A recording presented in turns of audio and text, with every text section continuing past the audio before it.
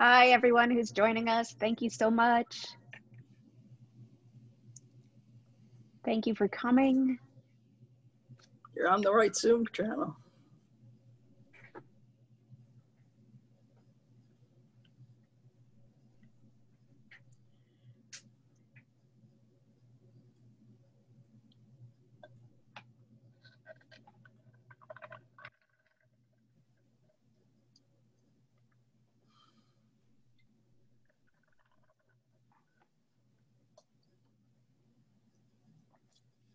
Hello, everyone who's just joining us. Hi there, we'll be with you in just a second. Just waiting for Facebook to get up to speed. So we'll be able to watch it afterwards, Facebook and YouTube. Thank you so much. Oh, fantastic.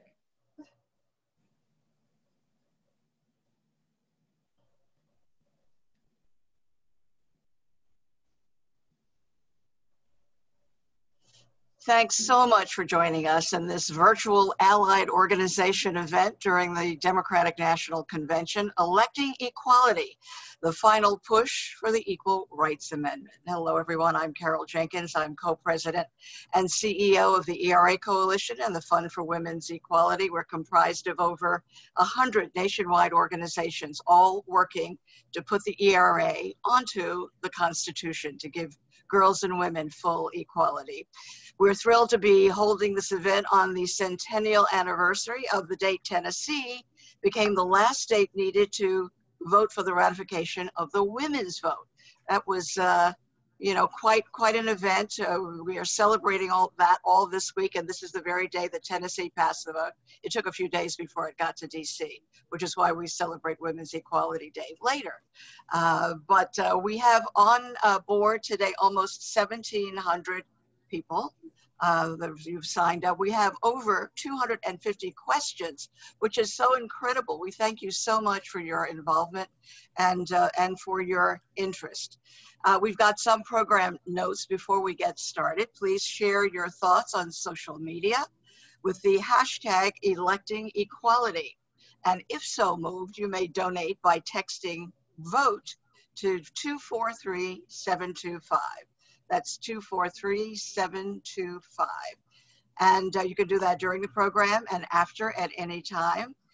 This program is being recorded and will be available on Facebook and on YouTube. And finally, we do have closed captioning available by clicking the window at the bottom of your Zoom screen. And we'll repeat all of this information a few times during the program so that you can share your thoughts and give to the cause. We appreciate it so much, and we're really thrilled that you all are here.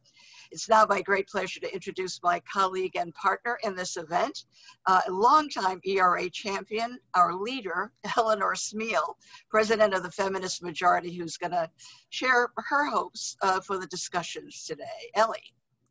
Thank you, Carol. I want to frame this a little bit. Starting with 1970, I can't go back to 23, but remember this was a target of and a goal of the suffragist movement itself to get full equality in the Constitution and to end sex discrimination once and for all. And here we are in 100th anniversary, but we still are cleaning up the work of the 70s. And essentially what happened in the 70s, as you well know, is that we got through the Senate, and we thought that it was going to be easy selling. We should have noticed some things that happened. In 1971, Nixon vetoed the child care bill, and which was a horrible setback. We've never come that close on child care again. But in 72, we passed Title IX, which guaranteed equal educational opportunity. And we thought, okay, Title IX, ERA all the way. But what's happened? Republicans have almost every president has pushed back Title IX. We're fighting right now a regressive movement by the current Secretary of Education to undermine Title IX as an instrument to fight sexual assault on campus. One of the things we've known from all the gives and takes is we've got to have a guarantee of no sex discrimination. It has to be settled once and for all. And that's why we're here. This is the final push for equal rights. We believe that we can do it. In fact, what we named this Electing Equality because on the ballot, in addition to saving democracy, will be the Equal Rights Amendment, because there's no question about it. If we flip the Senate and flip the White House, the instructions will be from the archivist to certify the ERA, and both the Senate and the House, we believe in the first 100 days, will do what they have to do, which is to remove the deadline, and we'll be even better shape for the Supreme Court. Either way, we're going to the Supreme Court, and we're going to go there as a major election issue. We're going to make these polls come to life. We're way ahead in the polls, over 90%, and it's time now to do it. Right. Thank you, Ellie, so much. It is time. And remember that every candidate you vote for should be a pro-woman, pro-ERA candidate, up and down the ballot. Thank you so much, Ellie. And we're going to be talking during this program, exploring the future, how we get there. We have our several guest panelists, and we have some special guests who will be arriving during the 2 hours of the program. Introducing our panel, the wonderful, the great Dolores Huerta, organizer and activist supreme. She's president of the Dolores Huerta Foundation. And I will say, if you haven't seen the documentary about her life, you must. You will be so inspired. Dolores, thanks so much for being with us. Do you want to talk with us a little bit about your connection and your belief in the Equal Rights Amendment? Oh, absolutely. I think this is so important because this is going to set a framework, not only here in our country, but throughout the world. And it is a framework that we can refer to so that all little girls, will know that they are equal to men and that they will actually be empowered. And this is what women need to know, that they do have that power and that they can take their places, especially in the decision-making positions, that we need throughout the world, because we know when you have a feminist perspective, you have a peace perspective. When you have a feminist perspective, you're talking about sharing, cooperation, respect, caring, all of the things that women bring to the table, and of course, leadership. And so this is why the ERA is so important, because it sends a message throughout the world that we as women, this is what we want. This is what we want our world to be. We don't want our world to be one of oppression, discrimination, sexism, violence, seduction, all of these horrible things that women have to go through. And this affects not only women, but it affects our entire world. So yes, when we have ERA, this is a path to leadership for women. It opens the door. Thank you so much, Dolores Huerta. Glad that you're the lead of this fight with Ellie. Thank you. And so many others. Speaking of being in the lead, Tina Chen, former director of the Office for Women and Girls in the Obama White House, the chief of staff of Michelle Obama, and special advisor to President Obama. Tina, your link to the ERA. Are you unmuted, Tina? Yes, you would think after 5 months in the quarantine, we'd all know how to do that. But we sort of forget in this new world that we're in. So thank you so much for having me and letting me join as a part of this. The Equal Rights Amendment is actually very much how I got introduced to the women's movement. Because as Ellie knows, she and I met some 40 years ago in 1978 when, as a young, fresh out of college, a young person, I moved to Springfield, Illinois to work for state government back then.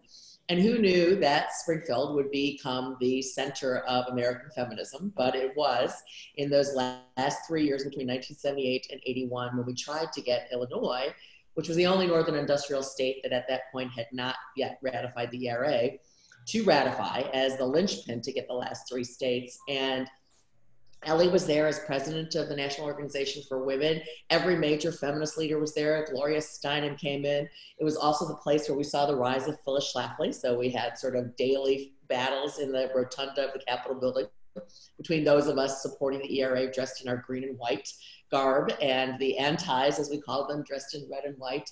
But it's very much, as I've told Ellie before, was my introduction to the women's movement, to fighting for gender equity, it became my life's work as I have continued now and through to the great honor I had in the Obama administration. And one of the things, Carol, I did in the Obama administration is I had the opportunity to interact with a lot of dignitaries from overseas.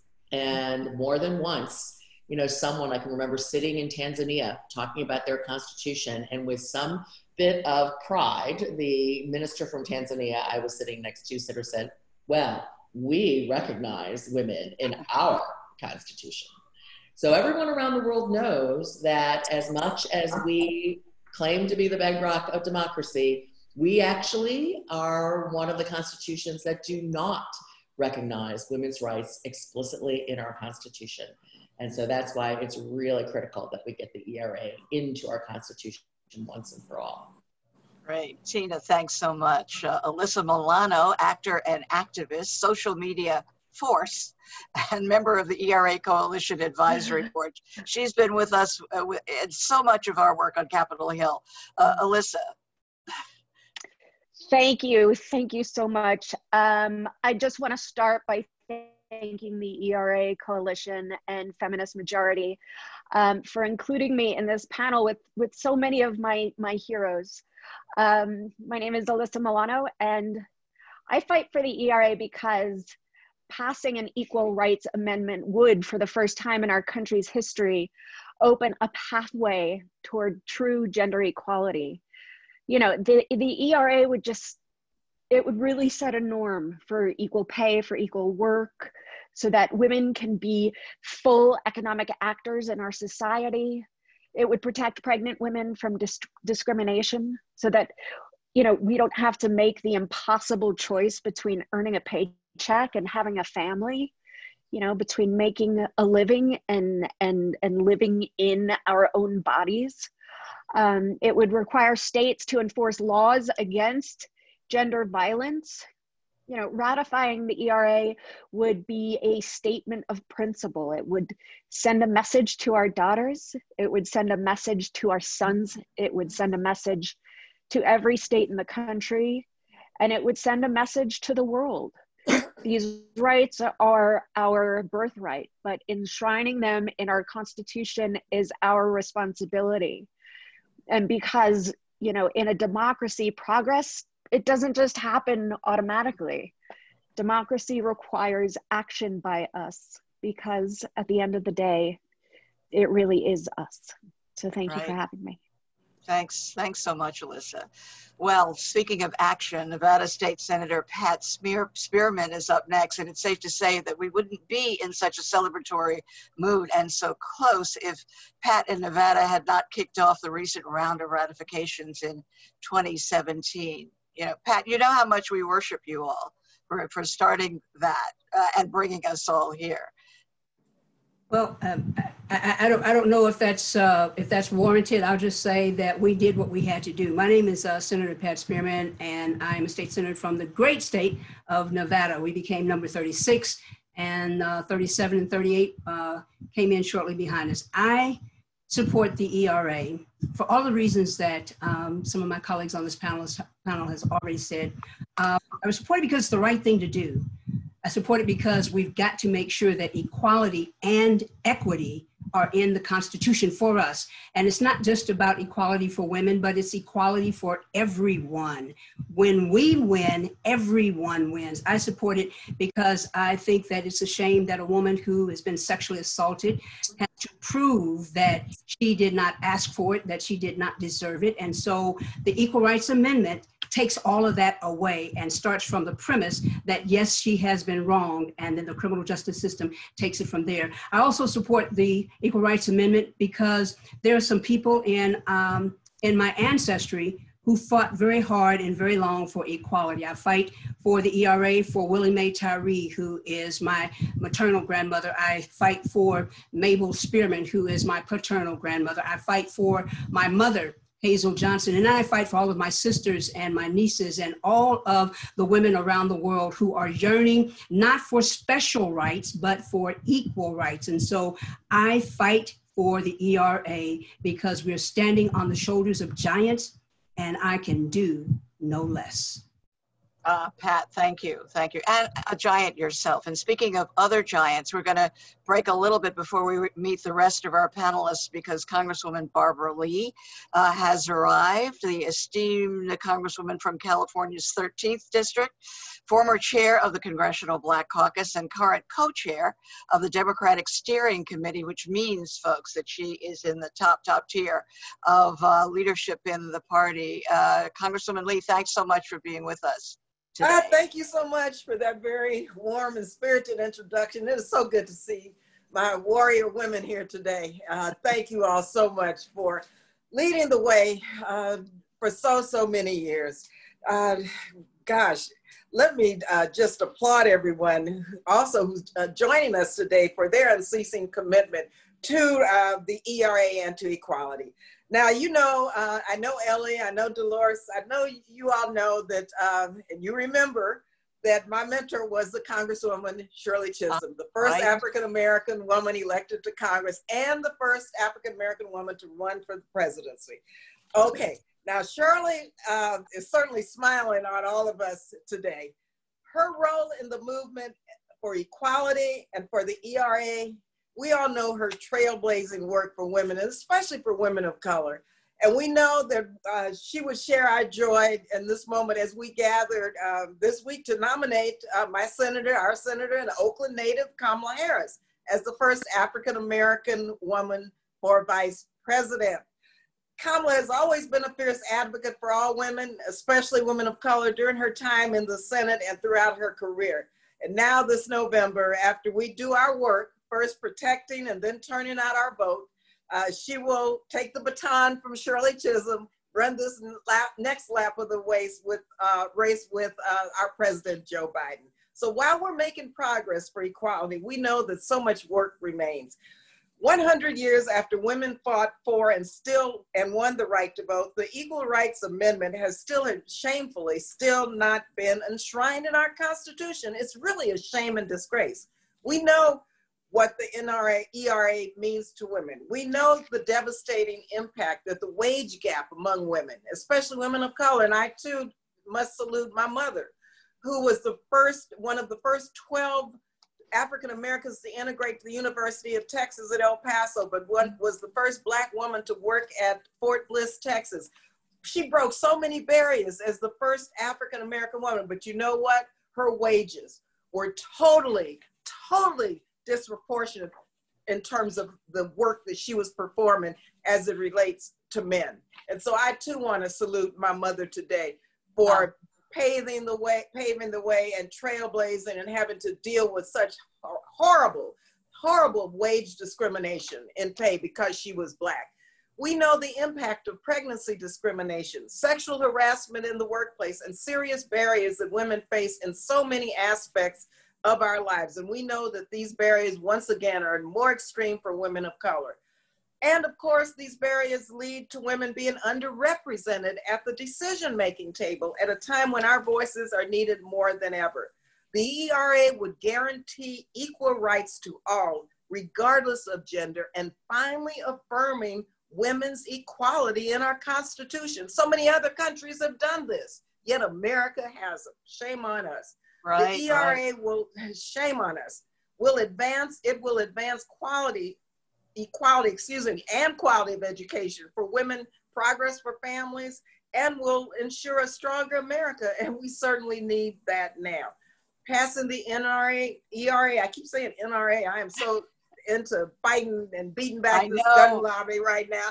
Exactly. We understand. And women are in the lead of that also. Passing the ERA is such a matter of economic justice and, yes, racial justice that will help close the wage gap for women of color. And so finally, let me just say how happy I am to be with you. Women deserve to have their equality recognized and enshrined in the Constitution. And let me thank Congresswoman Jackie Speier and her amendment to remove the ratification deadline, which is another obstacle to enactment. So thank you again. It's so wonderful to see everybody and wonderful to be here with you.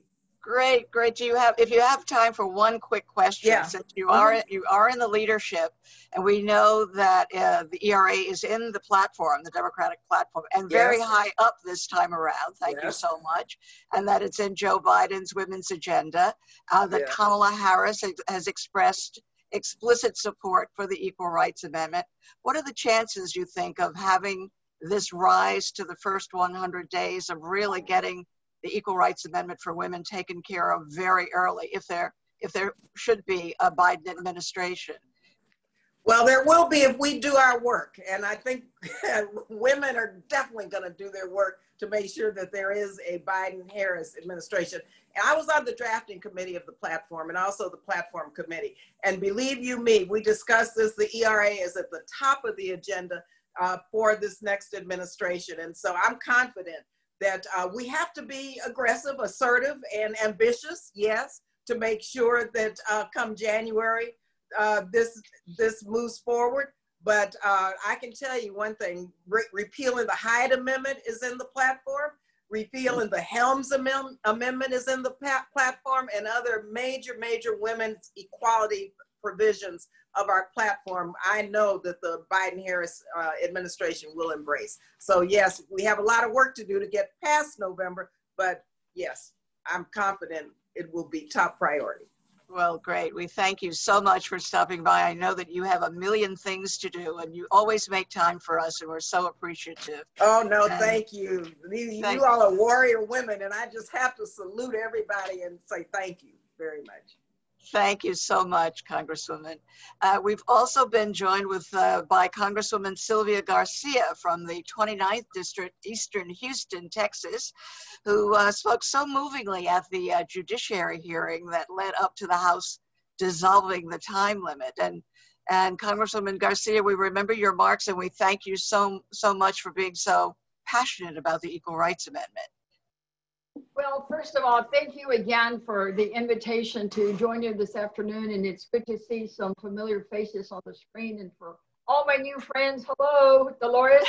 You know, I got to start with Dolores Huerta because she and I go back to farm worker days. You know, as some of you know, I grew up poor in South Texas, and I was a farm worker, but not of agricultural products. I picked cotton and did some other things. But she knows that I always stand with the farm workers. And I still remember spending one great weekend, well, long weekend with her campaigning for Hillary. We were Hillary surrogates. We campaigned in Indiana, of all places. But we made it work. Remember, Dolores? It was such a fun time. And there's no better person to have to know the history of the Latino movement, and particularly the farm worker movement, than having Dolores Huerta with you in the car all weekend. I learned a lot. But thank you to my colleague, Barbara Lee. You know, she and I both served on the drafting committee, and she's absolutely right. Joe Biden made sure that that platform has everything that we need to know and to support when it comes to equal rights for women. Yes, it's the ERA, it's the Equal Pay Act, it's the Violence Against Women. You name it, it's there, and he's committed to it. And there was absolutely no problems on the platform committee getting those things on the agenda. So I think people are going to embrace it. And I do agree with Congresswoman Lee that as long as we work our asses, we will get it done. I still remember, for those of you, and I know Ellie Smith was probably there at the International Women's Year Conference in 1977 yes. in Houston. In 77, I was a Texas delegate. And I'll never forget one of the posters that it said, "On our asses till the ERA passes." You know, that still works for today because we are really going to have to work our asses off until we make sure that the ERA passes. It is a long time coming. It is overdue. Shame on us. Shame on us that it hasn't passed. Shame on us that we haven't followed the lead of other countries in setting a goal of every elected governing body to be 50% women. Shame on us that we've not done the things that other countries have. Now, I've been committed to this since the first time I set foot at the Texas Capitol back as a law student to go and listen to the ERA hearings. And I'm pleased to say that on this one, Texas was good. We passed it early. We were one of the first states to pass it. but it's been a long time coming. I was at the 73 National Women's for Caucus Convention, and that was an important plank. I still remember being right there shoulder to shoulder with Ann Richards when she made this speech in favor of the ERA plank at the International Women's Year Conference. It's one of my favorite photos still. We put it on my Twitter account on Thursday. It's an old black and white, but it still works. And Dolores, you and I had been there in the battles, not only for women across the board, but for the working poor women that work in the fields, that work in the hotels, that work in those jobs that don't pay us well. And I'm going to be perfectly honest with all of you. When I was beginning this fight and worked with the Chicana caucus, we always just kind of felt that everybody was talking about all this white women stuff and that there wasn't enough about us. Mm. I see some of you are nodding. You know what I'm talking about. Right, so that's sure. Why I'm so glad that the movement now, as I saw when you all presented at the Judiciary Committee, is more inclusive. We are beginning to talk about women of color. We're talking about women of color. Right. We're including women of color. We're at the table. We're there to speak up. And that's what we need to do. And I think with Kamala Harris at the table from the beginning at the White House, is just going to add more passion and more commitment at the White House, because you just cannot ignore it. And right. Congresswoman, I do want to ask you a question now that you've raised the issue of, I mean, there are so many people who believe that that the ERA is not for women of color. And what do you say when you hear that? What do you say to demonstrate that it is for all of us?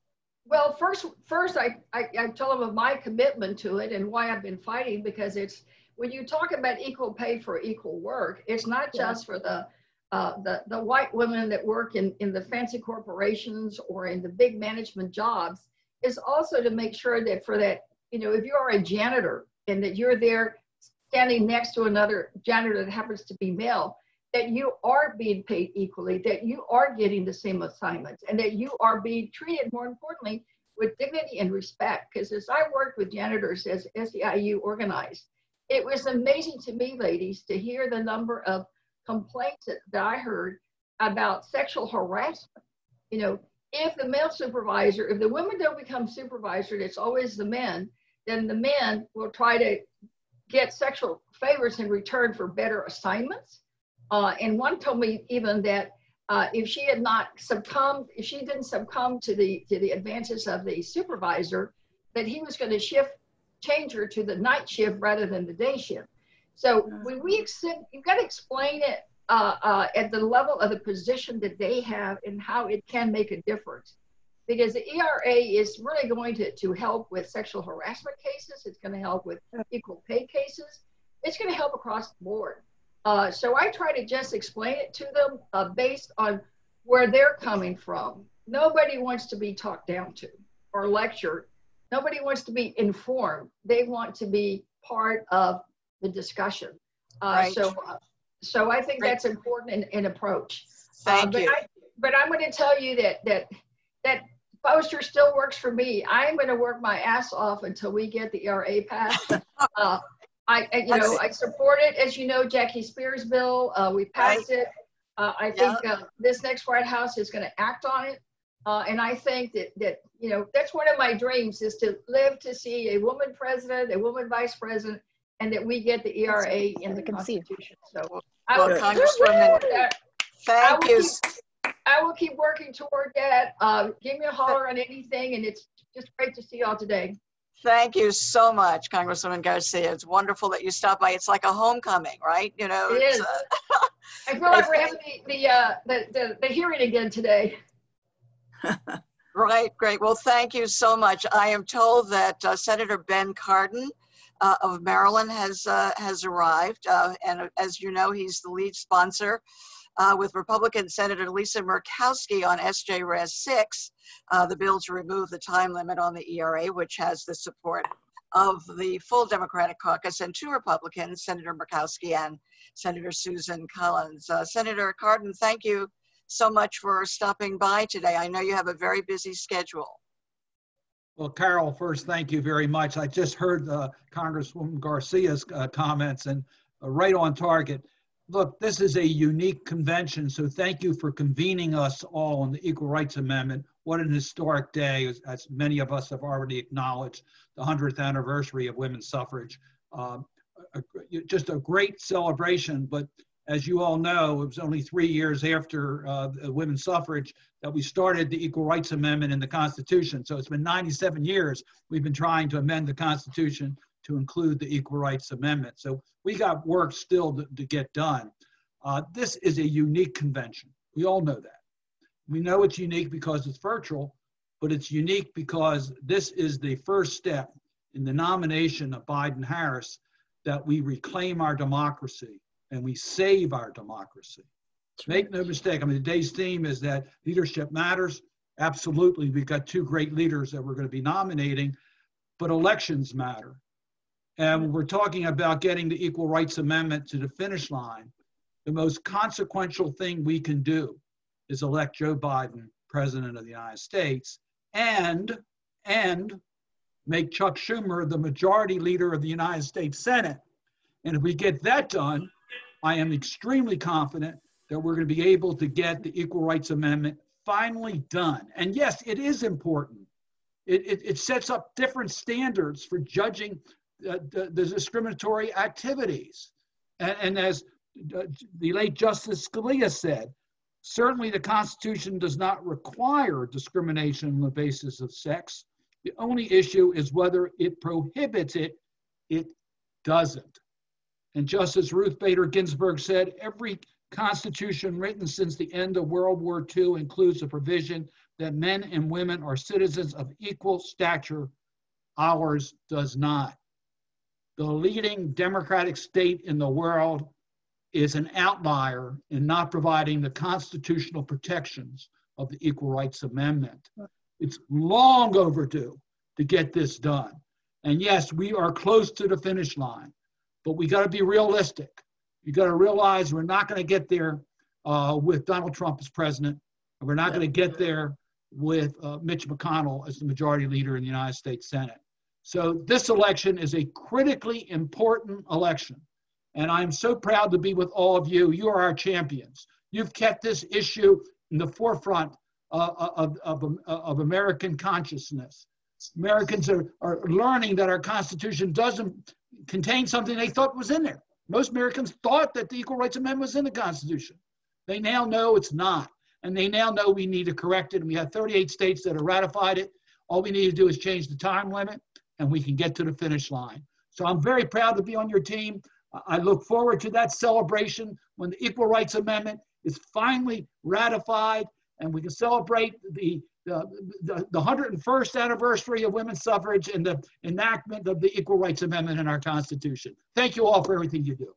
Thank you, Senator Cardin. And we expect to have that big celebration with you soon. I know that you're working very, very hard in the Senate, and we do need a good election with pro-ERA candidates swept into office. So we thank you so much for being with us today. I know you have a busy schedule. Thank you for fitting us in as you always do. Thank you. Thank you. Next, also, we have Congresswoman Pramila Jayapal of the 7th District in Washington State. She's co-chair of the Congressional Progressive Caucus, and she was with us and smiling at us in the judiciary hearing that led up to getting the ERA to the full floor of the House and dissolving the time limit. Congresswoman Jayapal, thanks for being with us today. Carol, thank you so much. I was not just smiling, I was erupting in joy. And so I just want to say how great it is to be with you and with so many sheroes who have been really pushing for the ERA for so long. I don't know if Gloria is on, but you know, Gloria's been an early mentor of mine. And you, Carol, giving voice to powerful women, thank you for seeing us. Dolores Huerta, oh my God, living civil rights icon. And everyone just has to know the legitimate originator of Si Se Puede. Yes. Si Se Puede on ERA. So thank you all so much. And I will never forget that joyful moment together in the House Judiciary Committee to extend the deadline for ERA ratification. So much of that momentum has been from groups like the ERA Coalition, now everyone who's been on the front lines for years, asking to constitutionally enshrine gender equality, an idea that was proposed almost a century ago so that parents could not be discriminated against for being pregnant, so that women could not be discriminated against through their paychecks or their fear of sexual harassment. And to win our fight to ratify the ERA, I think it is very important that our movement constantly remind Americans, because I heard what Senator Cardin said, I think there are probably a lot of people who think that this is already enshrined, but we have to do the work to remind people that despite our progress, and we've made a lot of progress, the reality for women in the US right now is still bleak. Just think about these numbers: 82, 62, 58, 54. White women make 82 cents on the dollar for a white man, Black women 62 cents, Native women 58 cents, and Latinas 54 cents. And the gender gap is still $10,000, and nearly 2/3 of minimum wage workers are women. I heard you starting to talk about this with Sylvia Garcia. Guess what else that means today?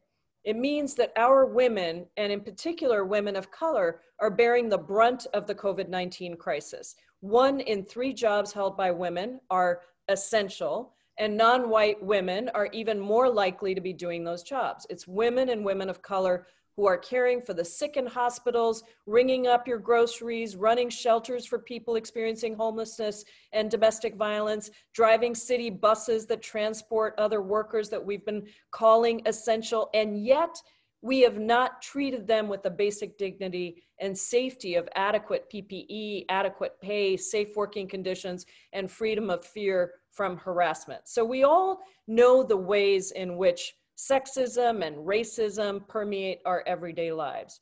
But I just want to be clear that the insults we face in words, in actions, in the things we are denied in small ways and big ways are directly connected to the fear of our collective power as women. Last month, I joined Congresswoman Ocasio-Cortez as we denounced a male colleague who called her a bitch in front of a reporter. And I felt it was critically important on the House floor to connect these kinds of insults, which I and so many of you on the call are intimately familiar with on a personal level, to the concept of power. You see, it's not about what they call us, it's about what they want to deny us. The word bitch saw a rise in popularity during 1915 to 1930, and you know why.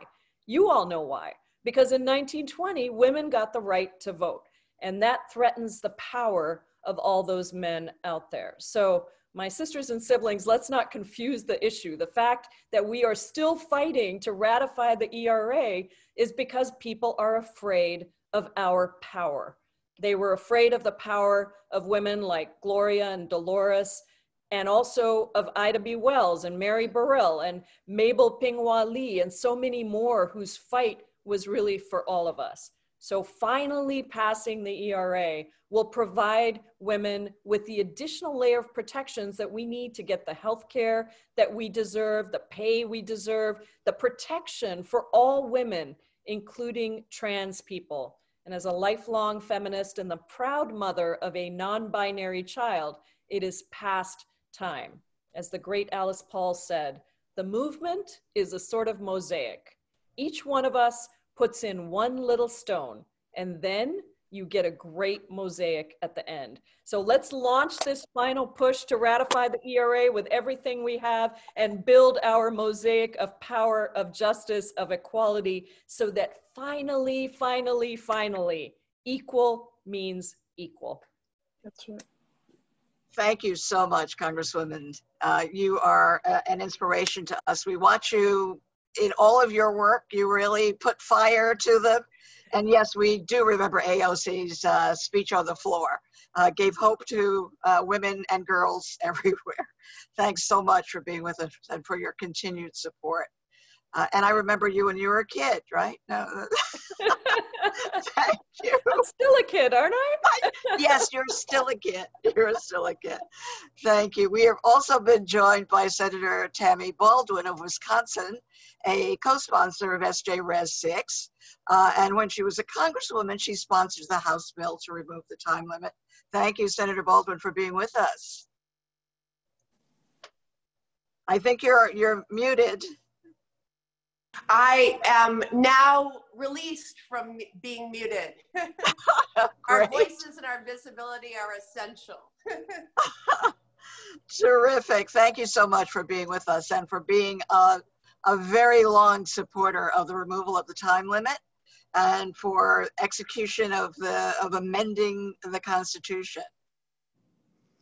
It is an honor to join you, and I'm so glad that you are highlighting this conversation as we celebrate the 100th anniversary of women gaining the right to vote, but knowing that our work is still not done. Right, exactly. Are you optimistic at this point? You know, we've been working at this for 100 years. It feels like that to all of us, but you know, it's a century-long effort. But are you optimistic that that next year, in 2021, per se, do you see that happening? That the Senate might be able to move forward? You know, I think it depends on the outcome of this election. So since we're speaking during a very political week at the Democratic National Convention, you know, I don't think we would see any change from the status quo in the Congress if we don't flip the Senate and we don't elect Joe Biden and Kamala Harris as our next president and vice president. And yet, we know because of the action that we have seen in the House of Representatives that there is a lot of hope if we see those changes take place in both the Senate and the White House. And I think that, you know, now that Virginia became the 38th state, it changes the conversation and that there is an absolute need to get rid of or move beyond the impasse that we're in because of, you know, and I'm sure you've talked about all the technicalities here, but the archivist seeking his Office of Legal Counsel advice and then stating that he would abide by that, we're at a standstill unless Congress acts. And so I think we would see priority placed on this in a Biden-Harris administration and in a Senate led by Democrats. Right, but even if it is led by Democrats, wouldn't you need 60 votes? Wouldn't you need some Republicans? Although, I mean, I'm sure you're that optimistic that you will get that many, but you know, I'm not sure we'd get 60 in this election. We're reaching for it, but I think that we have an opportunity then to raise the pressure necessary. And I would certainly hope that we would get, especially not to put the burden all on women office holders, but I think that we would get certainly more Republican interest because we now have more women in the United States Senate and of both parties. And I think that many of them get exactly what this would mean because, you know, by way of example, I think of the professions that led them into public service where they have faced the bitterness of discrimination, the harm of discrimination in their own careers, even prior to getting to the United States Senate. And that combined with this movement that is, you know, becoming more and more vibrant and vocal and visible, I have hope. I have hope. Well, we're so glad, and we're so glad to know that you're in the leadership of that, along with so many of our other friends and supporters who've joined us in this event today. But Senator Baldwin, thank you so much. Please keep up the good work, and you know, you could see if you can make it a 60. You know, and that the ERA is counting on you. With all of your help. Okay. And I know everyone is working hard. Thank you so much. You did mention Virginia, and we do have the two legislators who gave us that 38th state who are in the House. Would like to introduce now Virginia State Senator Jennifer McClellan, representing the 9th District of Greater Richmond, and she successfully carried the ERA bill through the Virginia Senate. Thank you so much, Senator McClellan, and thank you for being here today. We know there's a special session going on in Virginia. Thank you, Carol. And I am actually taking a break between committee hearings, so the timing is perfect. We are in to address the effects of COVID and criminal justice reform. And so we have a Judiciary Committee that meets shortly. But just wanted, can you hear me? Yes, I can. Okay. So just wanted to take this time to celebrate, and it's particularly poetic justice that Virginia was the state to become the 38th state, not only because our country was founded here, representative democracy was founded here, it's where the first recorded Africans and the first recruited women came, but we were on the wrong side of history so many times, where slavery began, but it's also where the idea for our Constitution began through the Virginia Plan, but it didn't include us. And so the fact that we, the home of massive resistance, became the state that was the 38th state just was poetic justice. And I couldn't help but think about not just Maggie Walker, Rosa Dixon Bowser, who were some of the suffragettes in Virginia who didn't necessarily get the credit at the time, but my great-grandmother, Elizabeth Campbell Davidson, who watched her husband have to take a literacy test and find 3 white men to vouch for him 1 year after the 19th Amendment was ratified, and yet she couldn't vote. And so for me to be a member of the Privileges and Elections Committee that the resolution went through, to stand on the Senate floor and say, Madam President, to the first African-American president pro tem of the state Senate of Virginia, Louise Lucas, who right now is facing her own trouble as she fights against police brutality and racism here in Virginia, and was charged with a bogus felony the night before we're coming in the special session. We see we've got a lot of work to do, but we are on our way with the ratification of the ERA. We have already started, Delegate Carol Foy and I, with the Pregnant Worker Fairness Act, putting in bills that would make the ERA not just be an amendment to the Constitution, but do the legislation that we need to make it true. So it was just a pleasure to take one more step in that long fight to make life, liberty, and justice for all a reality for all. So thank you for having me here today. And just, I wish we could all be together in person, but it's a pleasure to see you even here on the screen. I know, Bettina and I miss you guys. You know, we spent so much time in the Richmond Hilton, you know, but it all worked out. Thank you so much. It did, and come on back anytime. Also with us today is Virginia Delegate Jennifer Carol Foy of the 2nd District, who is not here. So Bettina, can you please tell us what we do next? Thanks so much. Thank you so much, Senator McClellan. Okay, great. So now we can go back, and my sincere apologies to our dear board chairs that we had to skip because of the press of the electeds walking in. My apologies. And here we go.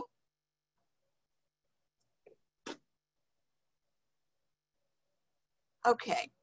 So, as you know, we were beginning to introduce our panelists when all of the elected officials began coming in, and we knew that we would have to make some adjustment for that. So my sincere apologies to the board chairs of the ERA Coalition and the Fund for Women's Equality.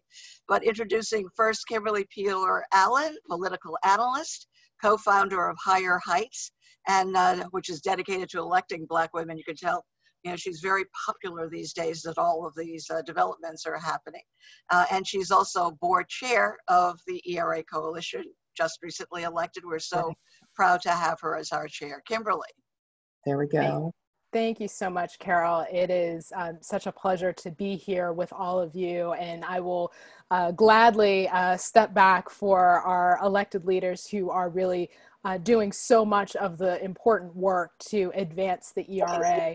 And I'm joined the ERA Coalition several years ago as a board member, and then stepped up to run for chair because I really see this as the necessary piece of the puzzle to make sure that all of the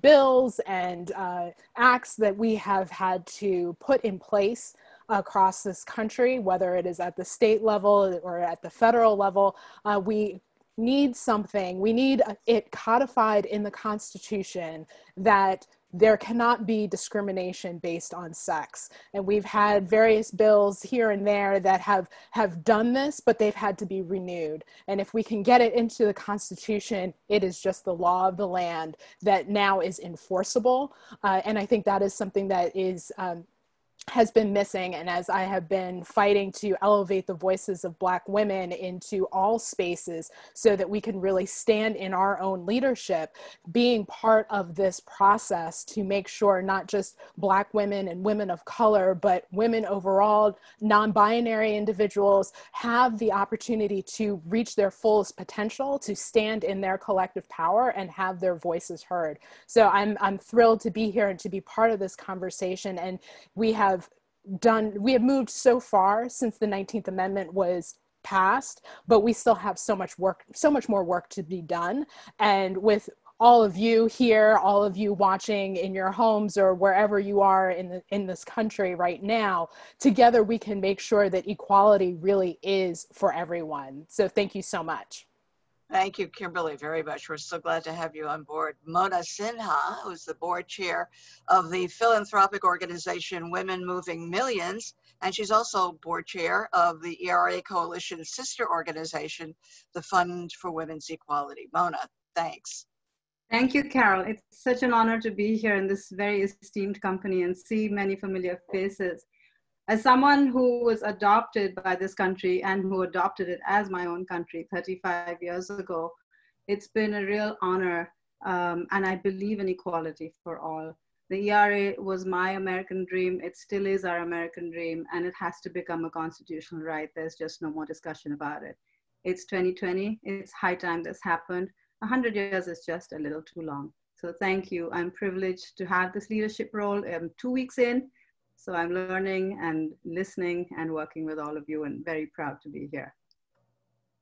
Well, thank you so much, Mona. We're glad to have you, that we were able to kidnap you. I've been serving on our board for a while, and we finally convinced you to take a leadership role. We are now, as I started to say before, now joined by Jennifer Carroll Foy of the 2nd District in Virginia. And Jennifer Carroll Foy, delegate, carried that bill, the ERA bill, across the House floor, gave us the 38th state, you and Jennifer McClellan.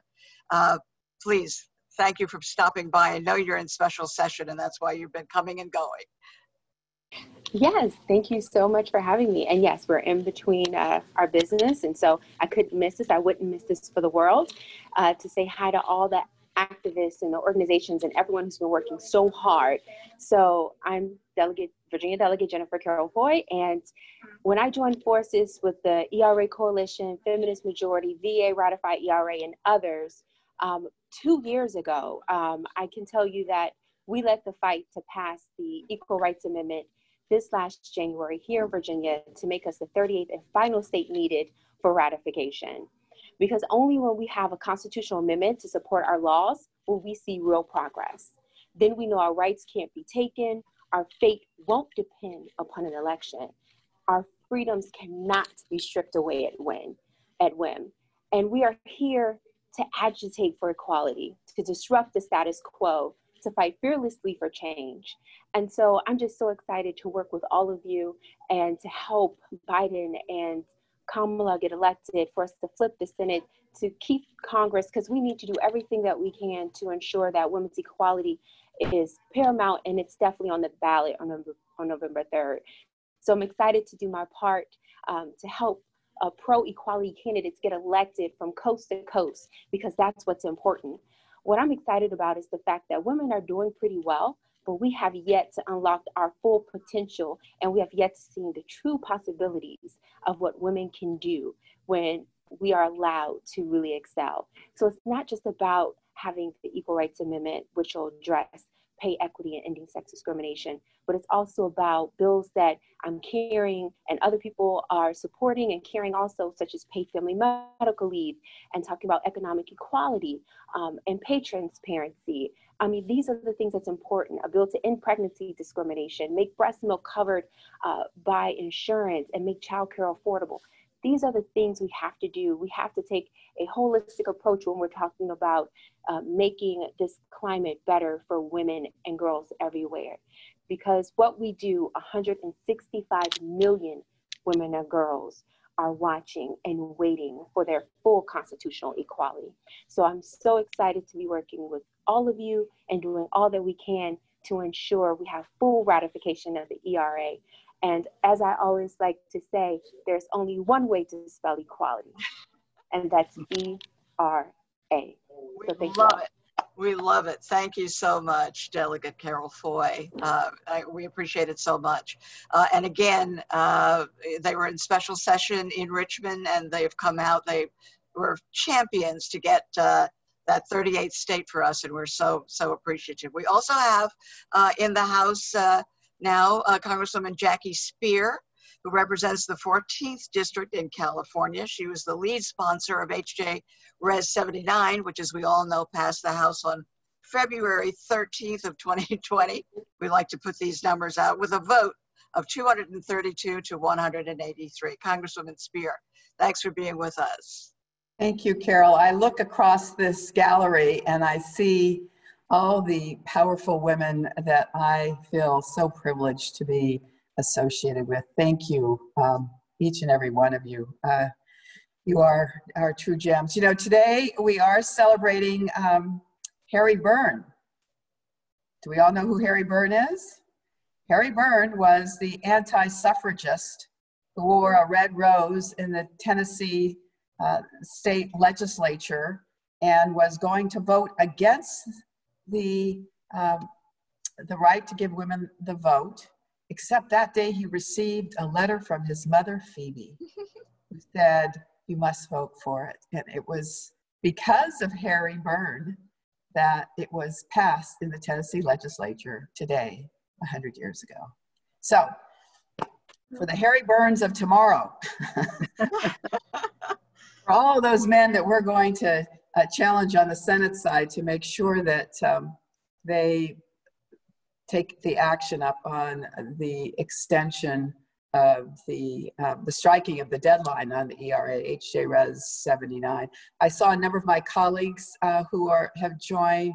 I saw Congresswoman Garcia and Jayapal and Moore and all our powerful sisters. And I can't say enough about Ellie Smeal, who's been in this battle forever, and Elisa Milano, Tina Chin, to State Senator Spearman for all the work you've done, Dolores Huerta. I mean, I look really, I'm dumbfounded by what I see, but we are here to talk about how we get it over the finish line. I don't know if we want to spend any more energy trying to get the Senate to take it up. We've got to be prepared in January to take it up. I've already had a conversation with Vice President Biden. It's on his radar screen. I told him that in the first 100 days, these are the things you need to do for women. And getting the ERA passed is one of them. So we've got to remember what Antonin Scalia said. Certainly the Constitution does not require discrimination based on sex. The only question is, does it prohibit it? It does not. So for Peggy Young at UPS, for all the other women, Christy Bronzgala from the university who was raped, for Jessica Gonzalez who lost her 3 children because the police didn't enforce a restraining order, for Lola Cuba, who worked at Allstate Insurance and was underpaid, for all of these women, and for all of our daughters and granddaughters. I mean, it's time. Pregnancy discrimination continues in this country. We know it. And we know that equal pay, it is still aspirational, and we've got to fix that. But there's so very much more. I just want to end with this sweet story. I talked to a young student in my district yesterday who wants to do a pilot project in my district and provide tampons and sanitary napkins to all the girls in her school and all the schools in the district. And I thought, you know, that's part of the next generation. Tampax and sanitary napkins are like toilet paper, for goodness sakes. When are we going to recognize that, you know, many of these issues still plague us? And for a young 17-year-old to say, this, we really want to fix this, says to me that we have another generation of bright, capable young women that are here for the fight with us.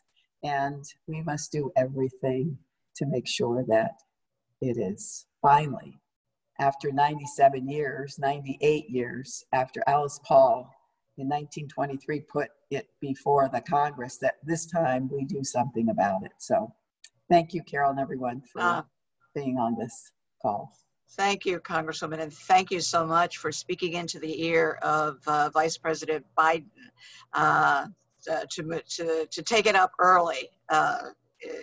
Should there be the Biden-Harris administration? We thank you so much for your, for your leadership and for stopping by today. I know you have a busy schedule. We are going postal service now. Great. We're hopeful. Thank you so much, Congressman Speier. We're going to take a quick look at a video. I'm sure many of you, as we know, celebrating the centennial of the women's vote, and PBS did a wonderful series, 2 nights. Ellie Smeal was in it. Many people in our group were in it, got to speak in it, and they did a mini doc about the ERA that didn't air then but ran on the web, and I want to play just a little snippet of bringing up the history of the ERA to the current day. Let's take a look at that now. Now, over 3 decades later, as the number of women in Congress and state houses reaches a record high, a new generation is reviving the ERA. There is only one way to spell equality, and that is simply ERA. Women in the Nevada, Illinois, and Virginia legislatures are leading the fight. In the wake of the Me Too movement and the fight for equal pay, the ERA came back to life. What do we want? Equal rights. When do we want it now? Democrats in Congress are pushing for its addition to the Constitution. The House of Representatives voted to remove the 1982 deadline. But Senate Republicans and the Trump administration remain opposed. And there's also the question of the 5 states that have tried to rescind their ratifications of the amendment. Ongoing litigation makes it unclear when or if it will be added. Today, a century after the ERA was first conceived, it continues to hang in limbo. Over the decades, women have made gains through other changes in laws and policies.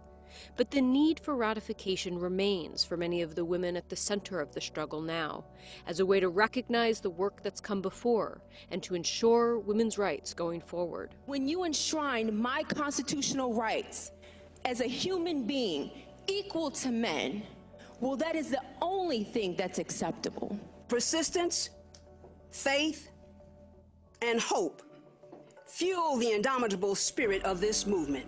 We got tired, but we did not faint. We became weary, but we did not stop. History demands that we take a stand. The struggle continues and the work is not done.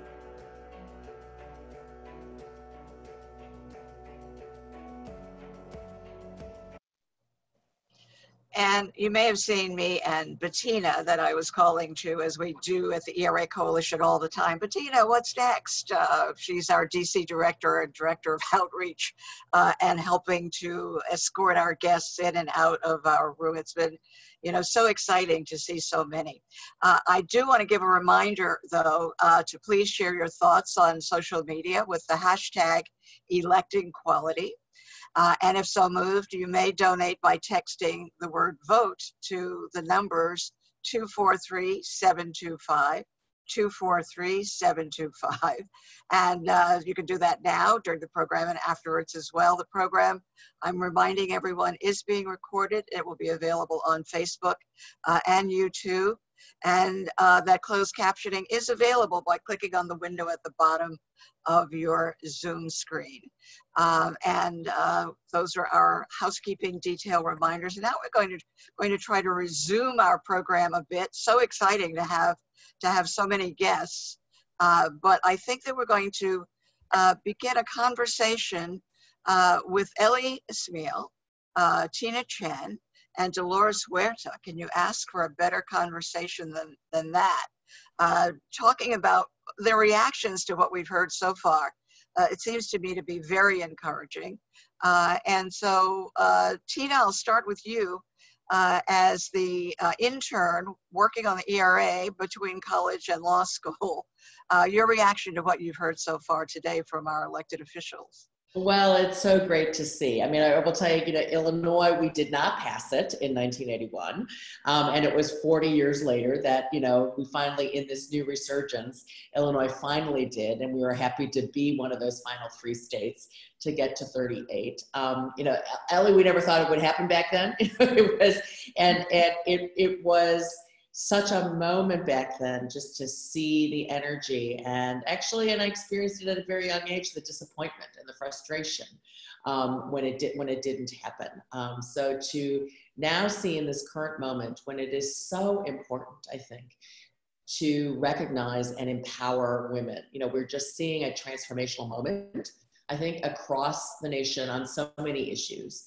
And, I'm feeling it in my work today that we need this moment, to use this moment to really transform and elevate and empower women of color, transgender women, everyone across the board needing to step into their power and to recognize, the equal rights that we have so long deserved. And, to some of the questions I've been seeing in the Q&A, why now? What is the difference? We have the 14th Amendment, but quite frankly, the last 3 years have taught us how fragile all of those gains are without a constitutional explicit protection of equal rights under law, right? I mean, we're seeing the slow chipping away in the judicial process. We know that Mitch McConnell has succeeded in his goal of filling all the vacancies that he would not let President Obama fill during our administration, so that the courts are no longer a place where we can expect justice under the law to be done under the 14th Amendment.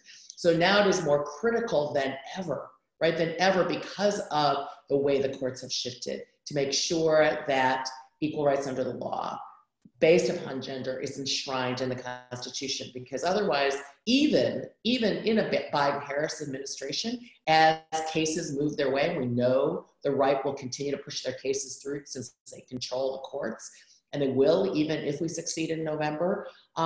It is so important now that we make sure we have those constitutional rights enshrined. I never thought I would say this at age 64 that I am now, having been doing this when I was 22, but here we are again doing this. And I have to, just before I stop talking, again, Carol, I just need to say, first of all, to Ellie and to Dolores, who you're going to turn to next, these are the 2 women who paved the way, who continue to set an example for all of us with their incredible leadership, their energy. If any of you have seen Dolores Huerta fire up a room, no one else does it the way Dolores Huerta does, because she fires all of us and inspires all of us. And I want to personally thank you both for being 2 of the people who have really molded me into the person I am today, and the leader that I hope I am today, following in your footsteps. So thank you to both of you. Yeah, thank you. And when they say what's different, we have this pandemic, right? But what it does is it exposes all the injustices. We keep talking about the low pay of women, but we see now they are calling us essential workers. Those very women, and many of them are people of color, are now getting their just due that, yes, they are essential workers and they're not being paid reasonably. In fact, women are something like 52% of the essential workers in this country, and over 70%, actually over 3/4 of the hospital workers. And by the way, have been something like 75% of the people who got coronavirus from hospital work are women, and especially women of color. But so what does that mean? They're low paid, they're being cheated, and they were never valued properly. One of the things we've got to do, as you know, is end sexism and racism, and the Equal Rights Amendment will help just a great deal. We just can't take no for the answer. We're so close. And you know, and I know, that in Illinois, we were in the majority. We had overwhelming support, not just a little support. Every day we had another demonstration of thousands of people. You know, it was incredible. What was holding it back was the power of big business, the power of the insurance industry, the power of those who make money out of taking advantage of people. And basically, we have got to not only expose that power, we just got to flip that Senate, because they're still standing in the way. They're not, you know, they don't yield. They'll put every kind of phony argument up there. The real argument has been money. And what I'm really surprised, Gloria Steinem and myself wrote an op-ed talking about the money interests, and people thanked us. They didn't realize there was power interests against us, because so much has been made of the phony fight between women. That's not the issue. The issue was there's people of power. And I think that this is going to be a real change election, because the virus has not only caused such tragic and death and suffering, it has exposed those forces. And I think that people are going to demand change. That's what we got to, and we got to make sure that happens. We got to, one more fight. Dolores, you're ready for the fight, aren't you? Is she there? Hey, I'm here. Good. Can you hear me? Yeah. I'm sure you're ready for the fight. Yeah, and I think that's what we have to do. You know, women, we have been victims for so long at so many different levels. And when we think that we are such great contributors to the economy, you know, we kind of make this whole capitalistic system work. And yet we are so degraded and so disrespected by all of these different financial institutions. And when we think about that, we think, well, we do so much, and yet why are we not even respected or honored for everything that we do? But I think instead of getting sad, we need to get mad, okay? We need to get mad. And so we have to do everything that we can to make sure that the ERA is ratified in the Senate. And you know, when talking about the Senate right now, I'm thinking right now, here we have all of these families that have been affected by the pandemic, all the numbers of people that are not working right now. And where's the Senate? They're gone. They took a vacation. I mean, this is so outrageous, you know, and this is what we as women have to do. We have to just raise our voices. We have to raise our voices because we do need more women in leadership. We know that. And this is one of the ways that we can make that happen, is by making sure that the ERA is ratified and approved. And when we talk about women, it's not just women here in the United States. We can think of women in Africa. We can think of women in Latin America. We can think of all of the places that women are oppressed, you know. And this is what this means. That this is going to be, you might say, our banner. It's going to be our shield. It's going to protect us. But it's also going to be our armor and our weapon, which will give us just more ammunition to go out there and say, we as women need to be treated equally in all places, in education, you know, in our public offices, everywhere where we as women need to be. One of the interesting things now when we talk about the pandemic, that in the places that we've had women in leadership, in government, we have seen that is the places where sheltering has worked better, masking has worked better. And we have so many examples why women need to be leaders in our country. And the ERA is one way that we can make it happen. You know, when you said, Tina, that you were 64 years old, just imagine this thing has eaten up 3 or 4 generations, because you started as, what did you say, 21? I was 22. 22. First met. But and I got to tell you, you helped a lot of women when you were in the White House, as you well know, and you still are. So one of the things this movement's doing is that it's keeping us strong, and so making sure that we keep on keeping on. But I would like to finish this one, because too many women have been taken advantage of for too long, and too many people. I mean, I think it's good that our language is inclusive, because in fact, this will help all people, let's be real. And it will, I think, what do you think as the lawyer on the decision of the Supreme Court? It's clear that it's going to help people with sexual identity and sexual orientation, the LGBTQIA community. So, I mean, we just got to get this done.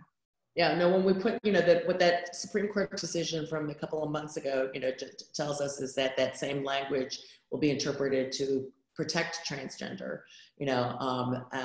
folks. And, we've seen as much as everything we tried to do for transgender soldiers, for transgender students in the Obama administration got undone, got completely unwound in the last 3 years.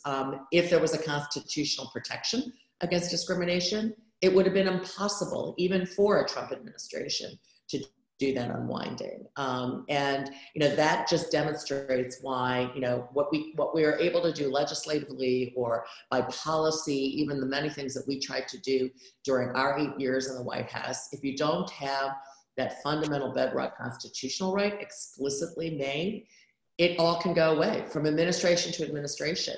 And working families can't afford that. Right now, we're seeing the loss of healthcare, the loss of contraception, what's happening to women who work in hospitals run by religious institutions or companies like Hobby Lobby who can't, right? The access to contraceptive care that we've tried to put into the Affordable Care Act for them by legislation. This, all of these things, the sweep of it, and on what we could get protected, the things that we have to fight battle by battle by battle, which I learned from you, Ellie, and from you, Dolores. Those are the things that we need that constitutional amendment to really provide our protections from, really the fragility of the rights that we have right now. And I do think young women are seeing it. I think a lot of what has happened, like General Carol Ford, we're seeing young women and young women leaders take up the banner, which is so exciting. Young women of color, really understanding what they need. Black women seeing the connection between sexism and racism, how, the patriarchy and racial, injustice are all coming from the same place. And the ERA is just one of those really key building blocks to knocking that down. That's right. Well, absolutely. Thank you all. What a terrific exploration from your various significant historical viewpoints. We want to thank you so much. We've mentioned several times the vote in the House that dissolved the time limit. We have a brief soundbite we want you to hear from Jan Schakowsky, an Illinois congresswoman. Let's go to that right now. Every single constitution in the whole world written since 1959, including Afghanistan, for example, has the equivalent of the Equal Rights Amendment, but the United States of America does not. Though my colleagues on the other side of the aisle and President Trump's Department of Justice may tell you otherwise, we need the Equal Rights Amendment, and we need it now. The requisite number of states have now voted to ratify the Equal Rights Amendment. Last year, my home state of Illinois was the 37th state to ratify, and this year, Virginia brought us to that number of 38. And today, I will proudly vote yes to show my grandchildren, my granddaughters, and my grandsons that women are not only strong and powerful and resilient, but also equal citizens under the law. Wow. So powerful words, and we're now living in a time of pandemic as we all try to get through this lockdown. Over 5 million cases, over 170,000 lost souls. We see so much more clearly the devastation in women's lives. And what would the adoption of the ERA in the Constitution mean for that? Nevada State Senator Pat Spearman and Dolores Huerta tackle that one for us. Well, as I mentioned earlier, we have seen where we have had women in leadership and government and as different governors that actually the cases of COVID-19 have not been as bad as in other places. So women leadership, they've been able to stand up, you might say, stand up to COVID-19. They've been able to stand up to the pandemic. And I think the reason when we think of women in leadership, because we know as women, we just generally have more compassion. We have more caring. I always like to say that, and I like to quote Coretta Scott King, who said that we will never have peace in the world until women take power. And I really do believe that, because I think there's not any woman that wants to see a brother, a son, a husband, anybody in their family killed. And so if we can look forward to that vision of that day when we would have a world without domination, where it is not just profit driven, where we would have a world where people would share intelligence and trade and everything else, then we could stop a lot of the terrible things that happen on our planet. And especially now when we know that our planet is threatened by global warming. And I do want to say too, I want to just give a shout out to thank of all of the women that marched and all of the women's marches, to all of these young women that we have in leadership, like Emma Gonzalez from Florida, that have been marching against guns, like Greta from Germany, that has been, taking the lead on climate change. Jane Fonda, who has been having her Fire Drill Friday every Friday, and she has reached over 2 million people. We know when we have women in leadership, great things happen. And so this is what the ERA will do. It will help us get more and more women in leadership and give that inspiration to all of those young women out there who sometimes have self-doubts because of the chauvinism that we have in our society. And they will know that this world belongs to them also.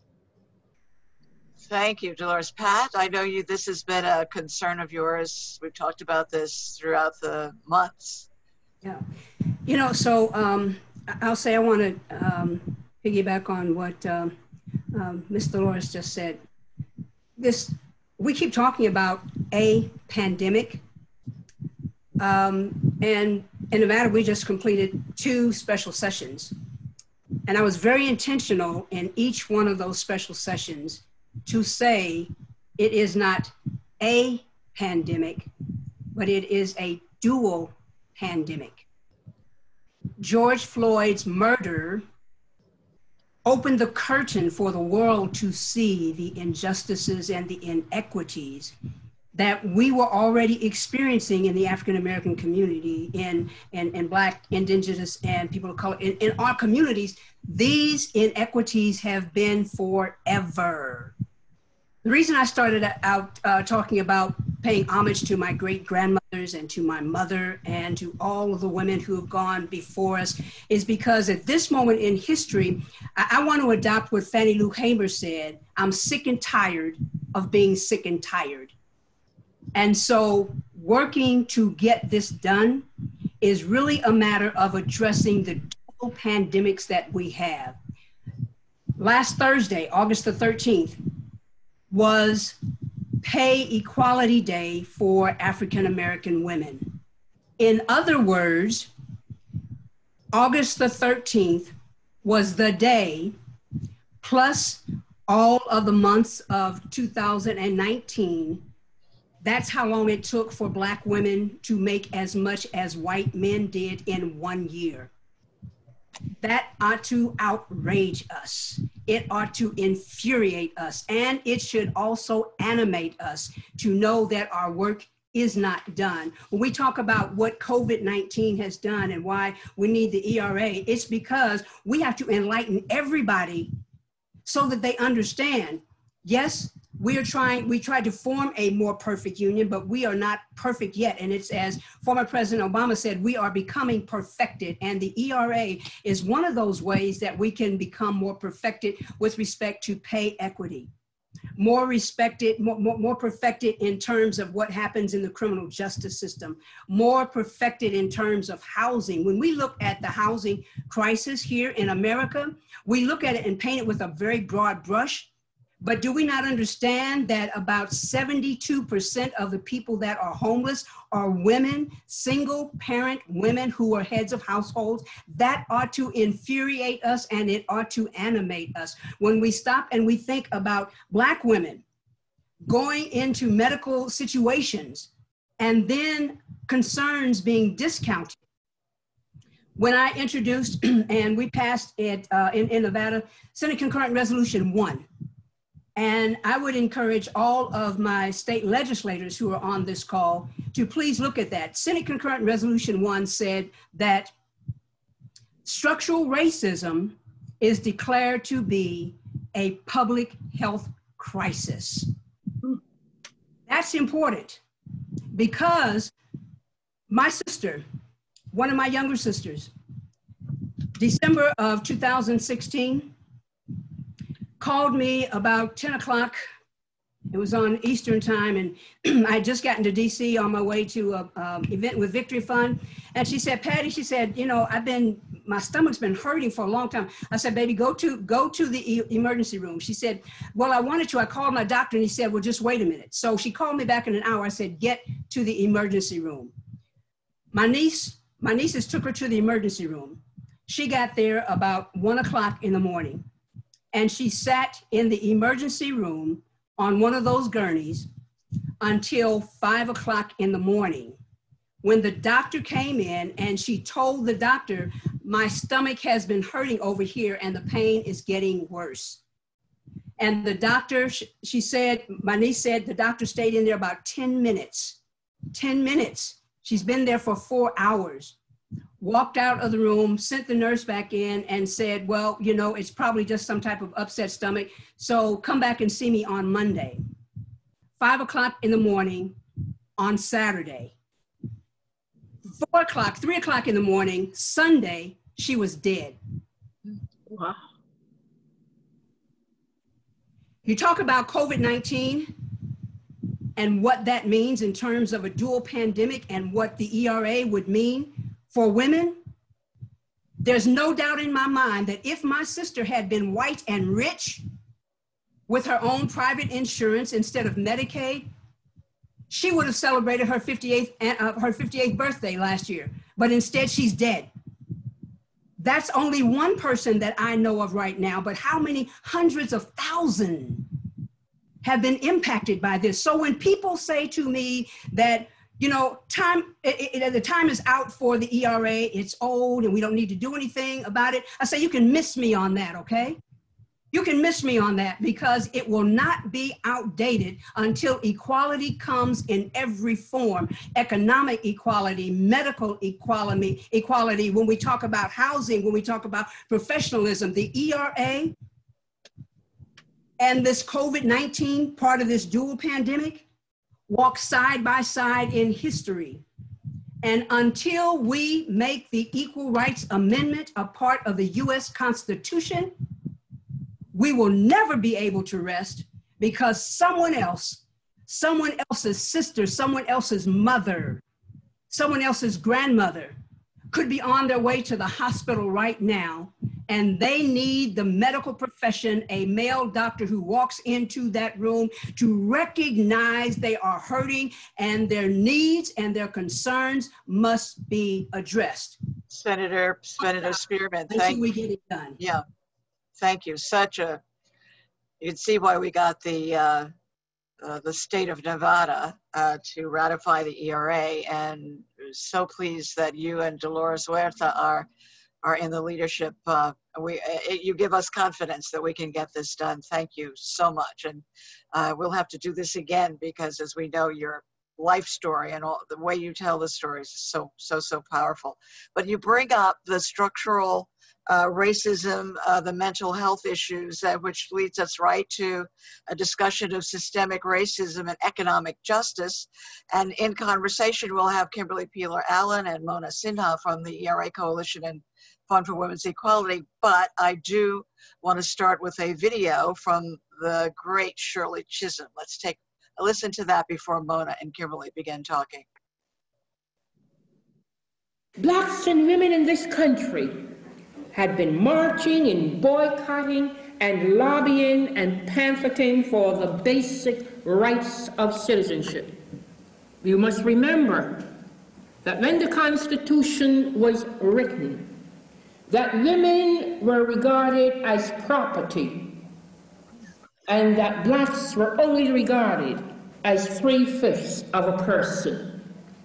So one could understand how it is that blacks and women are still struggling to gain equitability of opportunity across the board in jobs, in education, and in training. There is no particular test as yet that indicates that man has a superiority of gray cranial matter over women. One of my all-time favorite quotes from Shirley Chisholm. Kimberly, do you want to lead off with Mona? I just adore Shirley Chisholm. She is my personal patron saint. And she just has laid bare just so much of what needs to be done and what she did and what needs to be carried forward from the speeches that she made in 1968 when she was first running for Congress to where we are now. The challenges are the same. What I think so many of the panelists have already shared is the sense of urgency in this moment and the need for us to really look at the ERA and all of our justice movements as intersectional movements, that we cannot bifurcate ourselves from being women or being people of color or being farm workers or being formerly unhoused. We have to look at the totality of our experience and make sure that as we are fighting for equality, all of those pieces are in place. Otherwise, it is a completely hollow victory. And we know that the text of the Equal Rights Amendment is very broad and can lead to a lot of interpretation. So it is important for us to take that broadness and really fill in the gaps so that everyone sees themselves as part of this movement, whether it is racial justice, gender justice, all of the pieces, and particularly the things that are just so pressing right now, that we have to really work to make sure that we have more women of color, we have more voices of color, we have more young women, we have more trans women, gender non-binary individuals as part of this movement, so that we can make sure that we don't leave anyone behind. Because we know, whether it is from a leadership perspective, whether it is just the engagement of our citizenry, when we have more voices that are part of this process, it will be better for everyone. So it is, we just need to continue to grow and continue to talk to as many people as possible about the impact of the Equal Rights Amendment, whether it is being a piece of the puzzle to move more women who are women of color who are disproportionately in our criminal justice system by combining with others to make sure that we are eliminating cash bail, because that is a barrier for so many women of color and disproportionately hurts communities of color. Just looking at all of these various barriers, whether pay equity, we've talked about the essential workers, and housing and opportunity to really thrive, that we really just need to continue. We can't be myopic and think in the frame of women just meaning the white normative, but really women as being all of us, for us to really be able to move forward. Yeah, Kimberly and Mona, we've just been joined by Congresswoman Deb Haaland, and I think she would fit right in this conversation. She represents the 1st District of New Mexico. She's one of the first of 2 Native American women in Congress. Sharice Davids is the other. Congresswoman Haaland is a member of the Laguna Pueblo people, and thank you so much, Congresswoman, for being with us. We're just in the middle of a discussion about racism, women of color, your thoughts on that and the Equal Rights Amendment. Absolutely. Thank you so much. And I've been watching for a while, and what a wonderful group of women. I'm always so proud to be on the same anything with Dolores Huerta, who is my mentor, and I missed marching in the parade with you this year, and hopefully we will be able to do that next year. But thank you all so much for all of your hard work, for everything that you're doing. Yes, this is the most important thing. I mean, look, we've been fighting for this since I was a kid, I think, right? I mean, when do we finally stop the fight and enjoy the benefits of what we have sown? As one of the first 2 Native American women in Congress after 230 some odd years, it really does seem like we wait a very long time for a lot of things, but we can't ever stop fighting. The generations that come behind us, they are going to reap what we have sown. So I know that some of you who have been on the front lines for a lot longer than I have, perhaps, you feel like it's time to hand this off to the next generation. Just know that everything that you do, so many of us appreciate, and we love you, absolutely love you for it. So thank you. And I feel like this is such a perfect day to be here talking about the passing of the Equal Rights Amendment, with today marking the 100th anniversary of the ratification of the 19th Amendment. Why I'm wearing white, giving women the right to vote. And of course, we're reminded of the power of that vote, including the power to bring equality, the power to elected leaders who care about women and opportunities, about equal pay, about reproductive justice, and to sexual discrimination, and all of those things. Everything that we know comes with representation. I love that clip by Shirley Chisholm that you just showed. Representation is so important. And as you know, we're all here because we want to see the first woman vice president elected to our country. How exciting is that?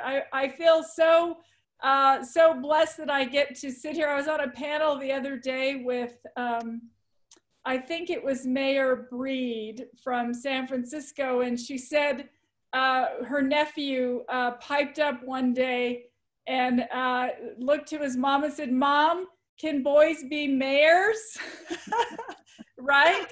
I mean, that's a world, that's an amazing world that we're bringing our kids up in now, that we are showing the way. And there's only one way that we're going to be able to work on all these issues that we're talking about today, and that's to make sure that we have representation. It's women. We're still only 25% or less than 25% of the Congress. We need to get it to at least 50%. We need people from all walks of life. Some of me and my colleagues, after we had that big influx of women in 2018, and a lot of people say, oh, it's the year of the woman. Well, no, we don't just get 1 year. We're going to have a decade of the woman, and we're going to have, many years of the woman, but so me and my friends kind of joked in Congress that we just lowered the, you know, the net worth of you know, collectively, because all of us are just regular people. You know, none of us had savings accounts when we decided to run for Congress. We just felt like we needed to do that for the people that we love and care for. So I'm so honored to be here with all of you. Thank you for dedicating so much time and effort to everything you do. State Delegate Jennifer Carol Foy, you're just so amazing, and it's so nice to see you again. And I'll tell you that one of the things I know that we absolutely need to do is just make sure that we keep on these issues. Women of color still face, you know, large amounts of injustice with pay inequity. I think just last week it was African American Women's Equal Pay Day, right? It takes them that long to catch up to white males. There's a lot of work left to do. As co-chair of Women Lead at the DCCC, I work with Lois Frankel and Congresswoman Robin Kelly. We're working tirelessly around the clock to make sure that we're raising the money that women need to run and win their elections. And I mean, look, we need people at the table. There's no ifs, ands, or buts. We need more women at the table. We need more women to win their elections. And so all of us, you know, we're ready to see that happen, and you know, to keep inspiring, you know, folks to follow in our footsteps. One of the things I said when I won my election was, I'm going to leave the ladder down. I'm going to leave the ladder down. This year, I had Native women calling me from all over the country, running for state legislatures and city councils and things like that. I was really proud that in Kansas, of all states, all 4 Native women who ran for seats in Kansas elections, they won, including the first transgender woman, Native American woman in Kansas. So we're making progress. We just have to keep working hard.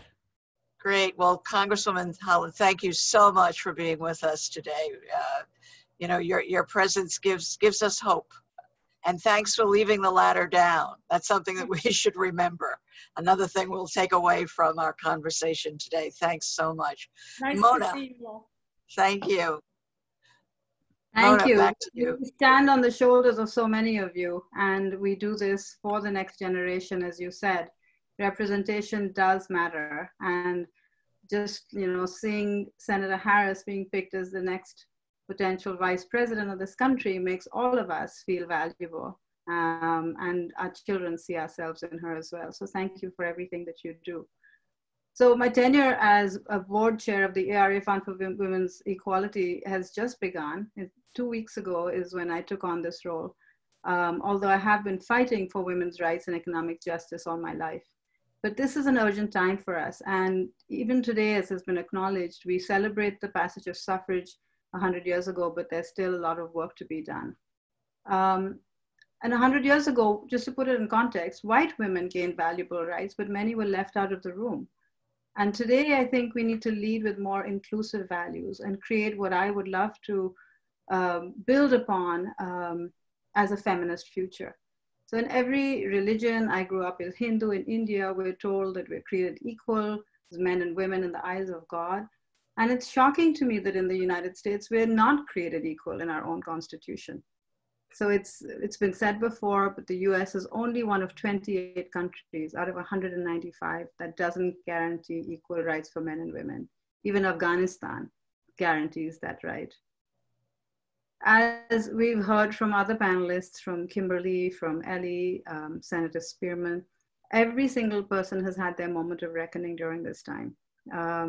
COVID-19 has showed us that race has become a comorbidity.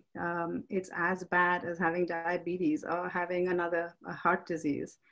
And this pandemic has really exposed how discriminatory the impact has been on our society. Our healthcare system, our educational distance learning system, which has affected my 2 children who can't go to college anymore, our system of protecting our frontline workers, they've all failed, basically, let's just say it. basic rights and basic systems of survival have been demolished. Women of color have struggled to keep food on the table and stay healthy. And it's just, you know, to me, it's unacceptable that we are in this position as the United States, which, as I mentioned, as an immigrant, for me was a land of great hope. Yeah.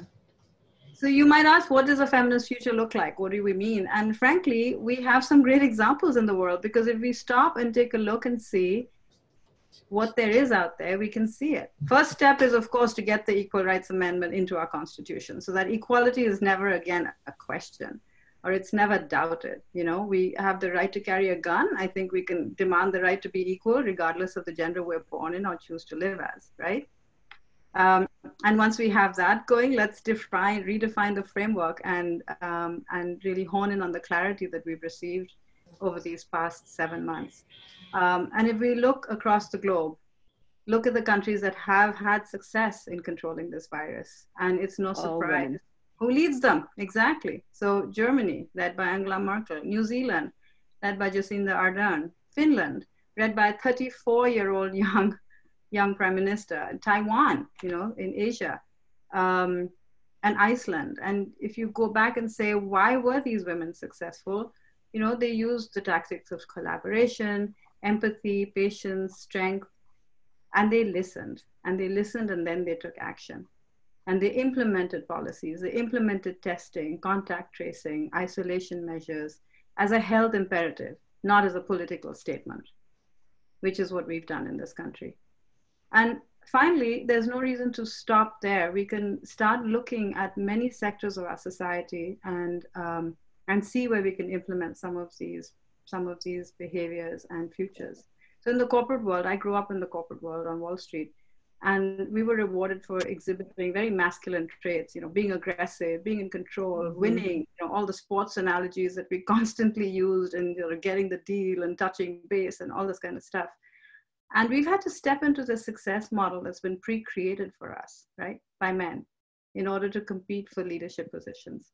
And as has been said, many gains have been made. Of course, they have been, but not enough. I mean, you can still see who leads and who sits on the boards of our largest blue chip companies today. You know, it's not really the women, and we're losing more and more women CEOs who are stepping back because they just don't want to fight this fight anymore. But having said that, we have to fight this fight. And, you know, I'm speaking to the converted, obviously, and the 1,000 people who are watching us. And there are so many reports out there now. You know, we read McKinsey's reports coming out every week. You know, how will businesses be successful going forward? How should business leaders lead? And we're so aware that we're living in a world that's dependent on each other. Things are transparent. And this is when feminine values are most needed. And the last McKinsey report I read just this morning spoke about, you know, the next CEO has to be flexible, nurturing, empathetic, collaborative. And I stopped and I'm like, that sounds kind of familiar. Yeah, it's a woman. It's a woman. Yeah. Right. And there's actually been research done on this. There was a book called The Athena Doctrine. If you haven't read it, you really should read it. There was research done of 64,000 people across 13 countries, representing, you know, every kind of geopolitical, economic diversity. And the interesting fact was that there's a global reckoning that businesses and institutions have too much power. And they're not producing the best outcomes. And over 2/3 of the respondents said that the world would be a better place if people could think that way. Right. So well, Mona, I don't think it's such a radical thought, and let's just get this done. Right. Let's get it done. Thank you so much. Thank you. And almost 2,000 people, Mona. You know, I mean, that's thanks everybody for signing up today. One more reminder, please share your thoughts on social media with the hashtag #ElectingEquality. You may donate by texting the word vote to 243-725. That's 243-725. The program's being recorded, will be available on our Facebook and YouTube pages.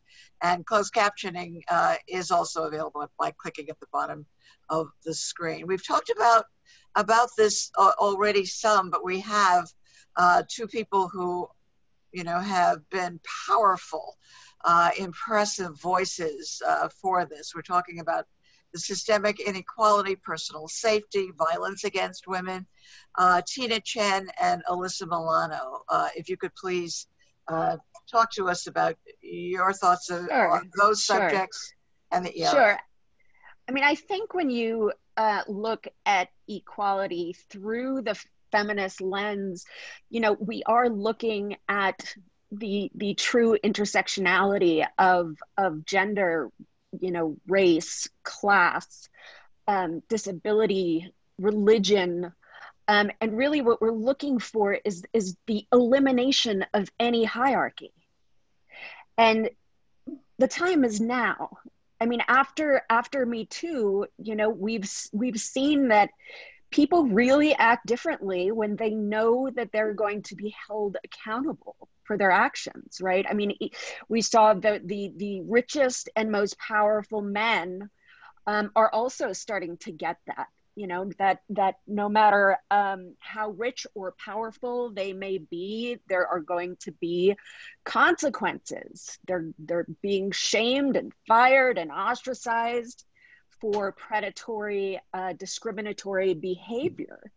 You know, but when men abuse women, they should be held accountable not only by the media, not only by their employers, not only by the public, but they should also be held accountable by our justice system, right? And that's really what the Equal Rights Amendment would afford us. And the Time's Up Legal Defense Fund, you know, that was a crucial first step by ensuring that every woman who has suffered harassment and abuse has access to a lawyer. But really enshrining our equal rights in the United States Constitution.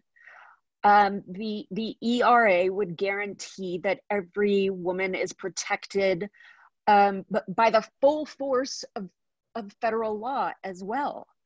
So I'm just curious to hear from Tina what she thinks will be the most impactful change that will bring. Well, first of all, I want to acknowledge Alyssa and thank you for your voice and thank you. You know, your strength, you know, your clarity of when you speak about these issues and your courage, and you know, you are an inspiration to me and to so many of us. So thank you. That's very kind. Thank you. And as you are, all of you are my heroes. Thank you. Well, on these very specific issues that you and I work on, which is anti-sexual harassment, anti-sexual abuse, and sexual assault, you know, let's be clear, the protections that we currently enjoy against those under federal law are a matter of, you know, Title VII and Title IX, you know, legislative law, and, you know, interpretation, right, in the case of sexual harassment by the Supreme Court in the Meritor Bank case, and in the case of Title IX to try to protect students, you know, in our colleges and universities and high schools from sexual assault, you know, interpretation by the Obama administration, which was now, as we know, overturned by the Trump administration. And so that is just a graphic illustration as we sit here today of how fragile these protections are. Even when we think we have Title IX, you know, that, you know, protects against sexual discrimination on campus. And we very clearly saw that if you don't have a system that protects students from sexual assault on campus, then sex discrimination is happening. And how quickly it took for Secretary DeVos and the Trump administration to flip that on its head. And to actually, and we know 1 in 4 young women will experience sexual assault on our campuses. For those of us who are the parents of college-age students, we should be terrified, you know. And you know, this doesn't mean even with the pandemic, it's not going to happen. You know, college, you know, kids are still interacting with each other under the rubric of their schools. They're in high schools, and this is happening. But that's because we don't have that the Equal Rights Amendment, that language that says discrimination on the basis of sex is unconstitutional, enshrined there, which allows this kind of flipping back and forth in interpretation, and we are subject then, you know, just to the vagaries of who's in office, who's controlling the pen. And to a question I saw in the chat, how's that going to help transgender? Well, that is where, as Ellie pointed out, the decision interpreting what does the word sex mean in the context of Title VII. When, transgender rights were expanded under Title VII by the Supreme Court when they interpreted it in June this year, will actually demonstrates that that language that we have in the Equal Rights Amendment is going to protect our transgender brothers and sisters too, right? And so it is expansive, it is inclusive. It is, Alice Paul was brilliant 97 years ago when she put this language together, because it is language like the rest of our Constitution that encompasses our growing understanding of diversity, our growing understanding of who we are as a nation and as a population. And it is encompassing and can protect us, which is why, this is, so fitting with the rest of the Bill of Rights, as that kind of language that can be used to provide the protections that we need, to break down the structural barriers, as we've been talking about, all of equal pay and paid leave, the discrimination we face. So I think it's so important, and I want to really thank you, Carol, and really everyone as part who have been carrying this banner for so long and getting us so close to the finish line here. Well, thank you, Tina, so much. And I know that you have a press of business as well. It's terrific that you were able to stay with us as long. If you have to leave, we do understand, but it's just been terrific to have you here. And, well, thank you. And just thank you, Carol, for including me. Thank you to Alyssa for us being able to interact together. We do a lot of stuff like by text, and it's so great to see you. And to serve everyone on this call. It's been an honor to be with you all. Thank you. Thank you so much, Tina. Love you, Alyssa, Tina. Did you have some final words you wanted to say on the subject? I just think I would like to, like Dolores Huerta says, every moment is an organizing opportunity. And I would just like to leave this phone call with some calls to action, with some real legitimate, there's a question in this chat that I think is really important from a guy who says, how can men be most helpful in promoting both the ERA and true equality? And I really just want to send our listeners off with some tangible actions that they can take to support this movement in this moment.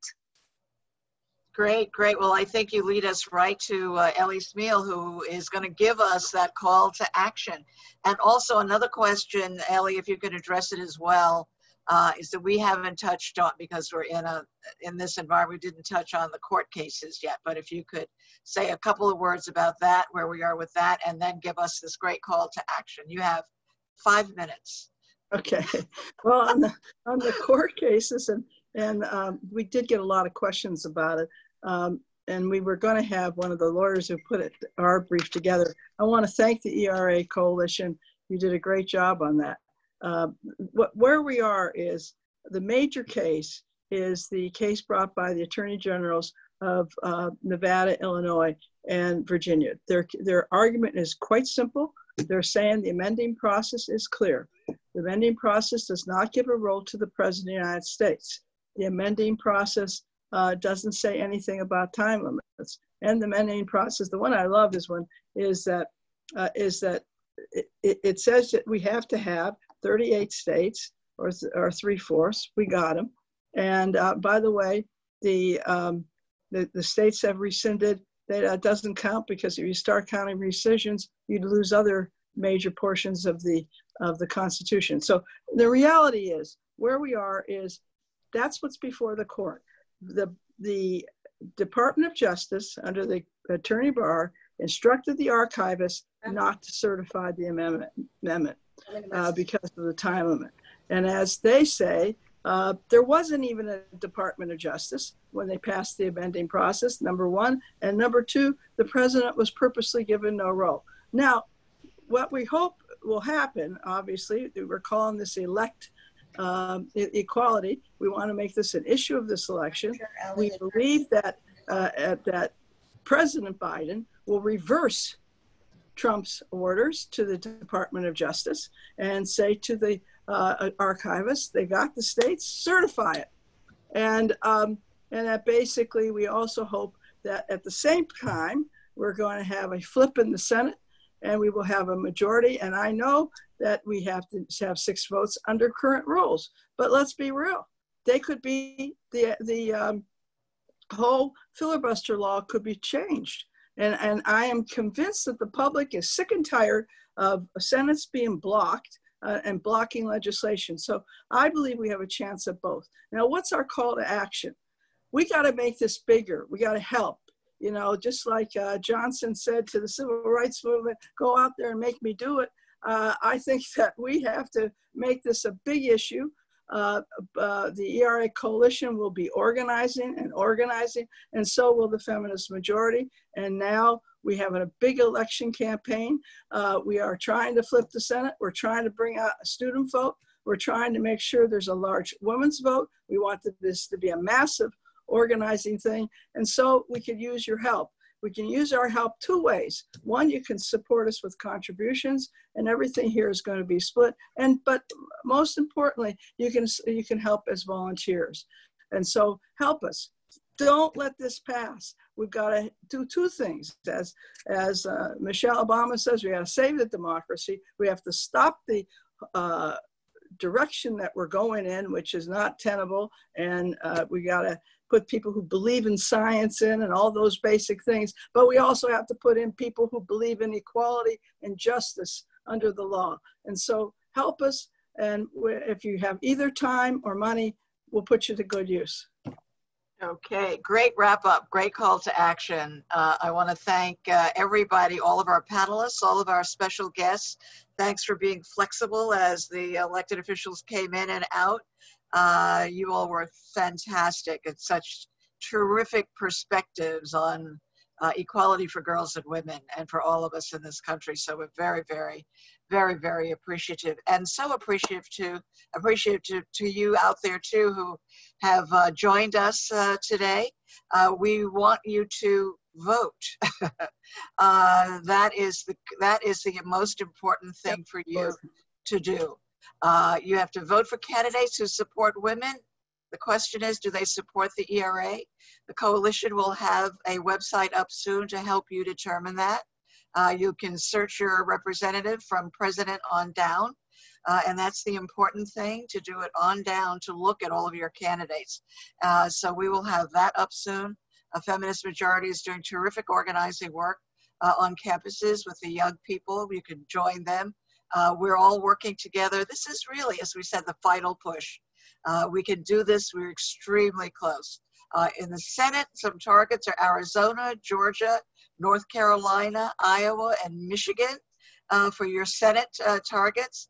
And also to be careful to keep track of what's going on in the unratified state legislatures, because if we're talking about rescissions where some may be able to take back their ratifications, we need a full 50-state strategy. We're working to make sure that all 50 states ratify the ERA. So once again, thank you all so much for being with us today. We will see you the next time, and by all means, go vote. Thanks so much. Thank you, everybody. Thank you. Thanks. Thanks, guys. Thank you.